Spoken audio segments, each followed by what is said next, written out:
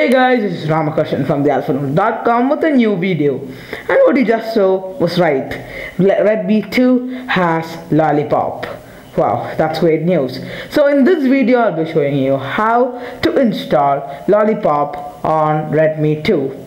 For this you need your phone to be rooted and also Daemon Recovery installed. You can find the links to them in the description box below or check my channel for that. And now the first thing you have to do is power off the device. And as I told in my other videos, you have to enter the recovery mode by pressing the volume up button and the power button. Doing that, you enter Daemon Recovery. So now you have to take wipe, advanced wipe, select Dalvik Cache, system, cache and data, and swipe to wipe.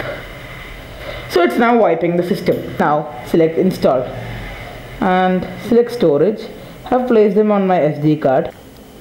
This is the CynogenMod file. Click it.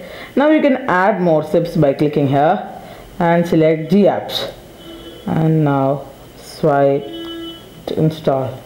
Now it's flashing G apps. Okay, now the flashing is over and you can click on reboot system. The system is rebooting, and for your information, the first reboot can take a slightly longer time than the usual one. Now Android is optimizing applications. Now the system has booted. Let's just take next, start.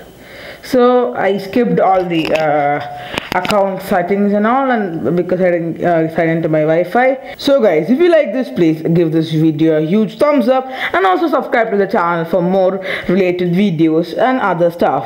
Also share this video with your friends so that they can also get the latest versions on their phone. So till my next video, stay tuned. Goodbye.